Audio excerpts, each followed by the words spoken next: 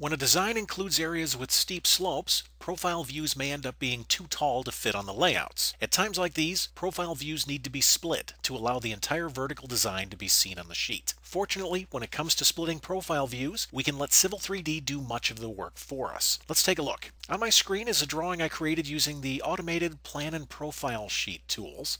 If I click through the Layout tabs, we can see that the sheets look pretty good, with the exception of this first one. I have a profile that's creeping off the top of the profile view. I'm going to select the Model tab, we'll jump into Model Space, and we'll zoom in on this profile view. Because of this steep grade, this profile will need to be split, such that the entire profile can fit in this view. In the past, you may have created split profile views manually. As an example, I'm going to pan the drawing down, and then I'll turn on a layer. Let's back up just a little bit. To create a split profile view, you may have copied your original profile view and then taken that copy and selected it.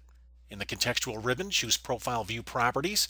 You would assign a user-specified station and elevation range. When finished, you would then create a copy of that view over to the right. You would select this view, go back to Profile View Options, and assign a user-specified height and station range for this view. When finished with both, you could select the profile view on the right and drag it over to meet the profile on the left. Now, there's nothing wrong with this. If you'd like, though, Civil 3D will do much of this work for you. I'm going to click the Undo button to separate these profiles.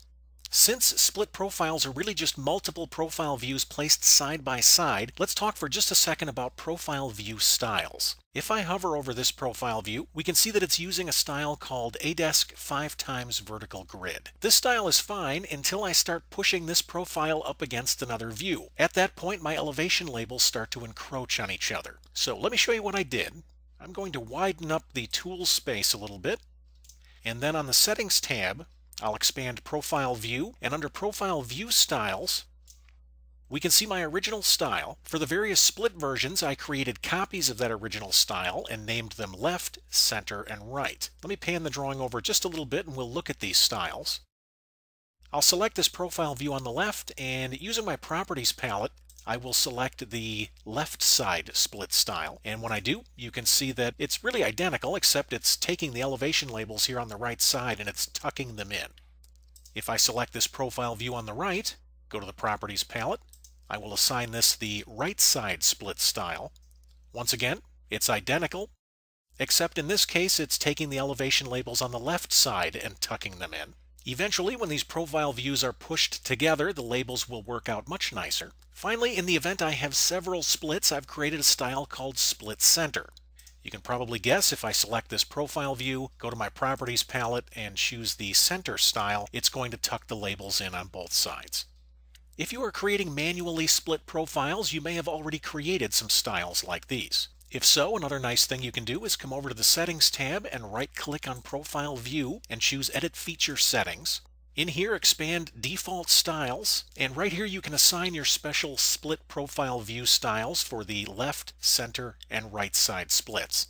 This way, when we use Civil 3D's Profile Split feature, it will automatically pick the appropriate style. Let's click OK. I'm going to drag the tool space back over where it was.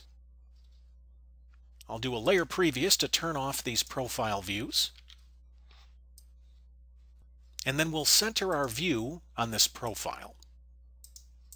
Currently the profile measures 600 feet long. I'd like to split it right down the middle. I'll do that by selecting the profile view, and then from the Profile View Properties, here on the Elevations tab, I'm going to come down and choose Split Profile View. Now there's two ways we can split the profile. We can do it automatic or manual. If you choose the automatic method, you can use these menus to influence where Civil 3D does the horizontal and vertical splitting. Likewise, if you choose automatic, you would go to the Profiles tab, and using the Split At setting, you can identify which profile you'd like to favor when Civil 3D is determining its splits. I'm going to go back to the Elevations tab, and in this case I'm going to use a manual split. I prefer to use this method because then I have full control over the split locations. At this point, if I was to do nothing, based on the settings we see on screen, Civil 3D is going to take this single view and split it into 3 views. Instead of accepting these defaults, I'm going to create my own split locations. So I'll select number 3, I'll click the red X and delete it, and then I'll remove number 2 as well. This gets me down to a single profile view. I will then click the Add button and choose my own split location.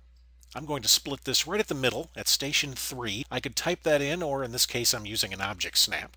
Now Civil 3D wants me to select the minimum elevation for the profile view, and it's interested right now in the profile view on the right side. I'm going to use this opportunity to also find the minimum elevation for the view on the left. Notice as I move my cursor up and down, we can see the elevation there on screen. So it looks like my left side minimum elevation is going to be about 805. And then for the right side, I'd actually like to go a little lower than the current minimum.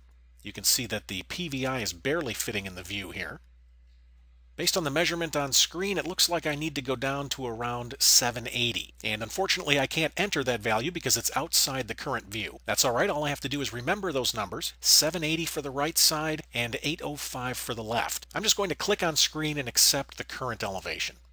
I can then enter my values, 805 for the left, 780 for the right. I will then click apply and OK, and you will see that absolutely nothing happens. That's because there's a little quirk with this command. Let me show you what it is. The profile view is still selected. I'm going to go back to profile view properties. I need to adjust the height. Really, this height's fine, but I need to switch it to something else in order to get the split to activate. I'm going to change it to 25 momentarily, and I'll click apply. And if we look now, we can see the split. Let me switch it back to 35. I'll press tab to accept that value. I'll click apply and OK. I will then press escape. This looks pretty good. Now I can go through and adjust my labeling. I'll click and move the PVI label over. Let me turn off my running object snaps momentarily so they don't get in the way. These labels look good. Since this grade break's pretty high, I'm going to select it, and I'll use the flip option to move it beneath the profile. I will then use the grip, and we'll pull it in a little closer. Let's do another zoom object. We'll center this profile view on screen, and then I'll reselect my plan and profile sheet and ensure everything looks good. So the next time you're working with profile data that's too tall to fit on a sheet, consider using Civil 3D's split profile feature. With a little practice using this tool, you may never again need to create manual splits of your profile views.